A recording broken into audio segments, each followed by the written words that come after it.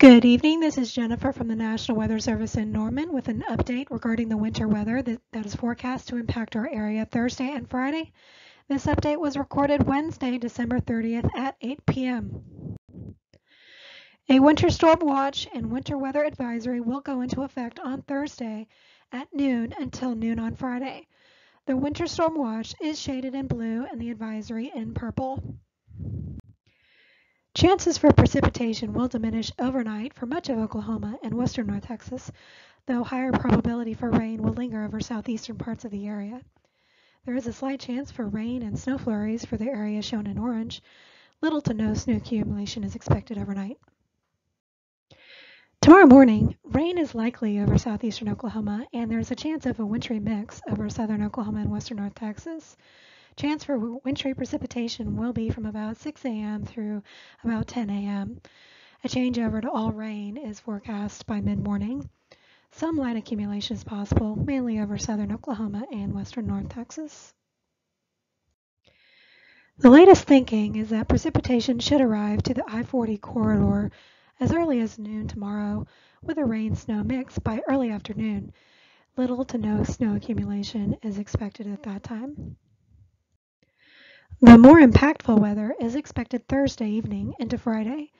Freezing rain will be possible with an overnight transition to sleet and snow across western Oklahoma and a freezing rain, sleet mix towards the Oklahoma City metro. This storm system is somewhat unusual and the model guidance is struggling with its forecast evolution.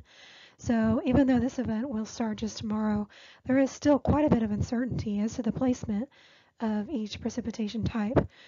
Right now, it looks like the best chance for accumulating snow is across western Oklahoma and western North Texas. Locally, heavy snowfall could create a band of at least 3 inches somewhere in this area. And currently, the best chance for ice accumulation is across central Oklahoma. Bottom line, take caution if traveling for New Year's Eve, as roads could be impaired. By Friday morning, precipitation will be quickly ending from south to north, and any remaining precipitation will be either snow or a rain-snow mix. Precipitation should fully exit the area by Friday afternoon. Here are the main takeaways. A complex winter storm is expected to begin impacting the area by Thursday morning. Some uncertainty remains, but it appears highest snow totals will be across west central into northern Oklahoma. Freezing rain is also possible for some of the area, though a major ice storm is not anticipated. The period of highest impacts appears to be Thursday evening through Friday morning.